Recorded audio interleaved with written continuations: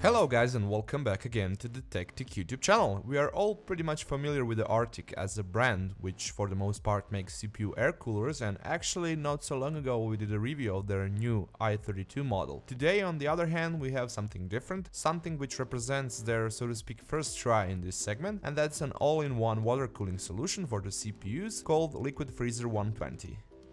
Right from the start, if we didn't have any pictures, it would be really hard to guess that something along the line of a complete water cooling solution hides inside of the box. As the packaging is ridiculously small for this kind of product, I was really speechless, but on the other hand, Arctic is known, at least in my book, for being very compact when it comes to product packaging. Except the big picture on the front, going around the box you'll come across on some useful and detailed informations like your usual specifications for each component, overview of technologies used in the cooler, and a brief performance overview based on a certain CPU, and some additional pictures of the unit.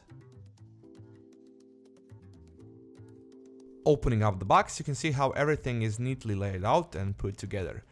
Here we have the back panel mounting plates and Intel brackets together with all the necessary screws for the installation, AMD holding bracket for the pump, user manual, two 120mm fans,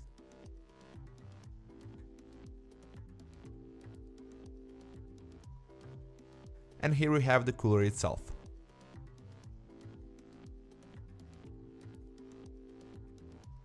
Right away you can notice that this is not your usual example of 120mm all-in-one water cooler, as this model comes in with a thick 49mm radiator and a pretty densely packed fins. In translation, this in practice ensures even better overall cooling performance. On the top part of the radiator you can see the bigger portion of the reservoir, and coming from it we have two thick rubber tubes going to the CPU block. The tubes are very flexible, although not that long, but they don't really need to be since the CPU socket is close to the back exhaust of the chassis, which is the spot where we in 99% of the time usually install water cooling AIOs like this one. The CPU block and the water cooling pump are housed in this simple and elegantly designed casing with a non-glowing Arctic logo on the top, which sits on this glossy part, which is something we could live without just fine. Turning the block to the other side, you will see a decently polished and large copper base, which goes directly into contact with the CPU.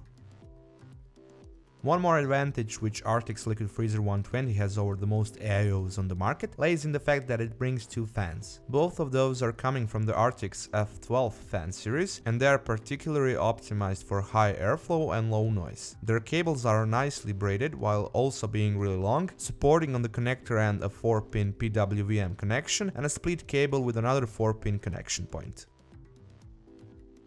Installation of the cooler was pretty easy and straightforward. First we installed both of the fans to the radiator, and after that we continued on to the socket installation. Since the test platform in question was the Intel's X99, the process of installing the CPU block onto the socket was basically done in under 2 minutes, as the backplate and the screw points are already in place.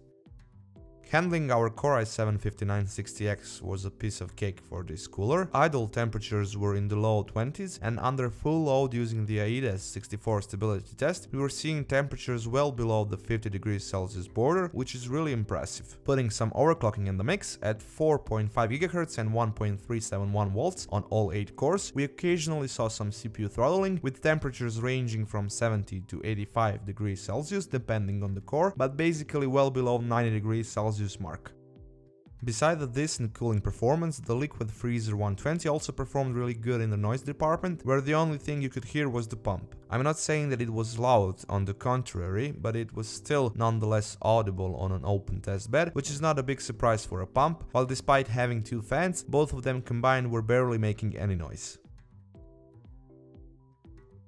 Thank you guys once again for checking out our unboxing and review of the Arctic's Liquid Freezer 120 all-in-one water cooling solution. Feel free to give us a thumbs up if you like this video, leave a comment down below if you have any questions about the product, and of course, if you would like to see more content like this, you can subscribe to our TechTech YouTube channel, or you can just check out our other videos from before.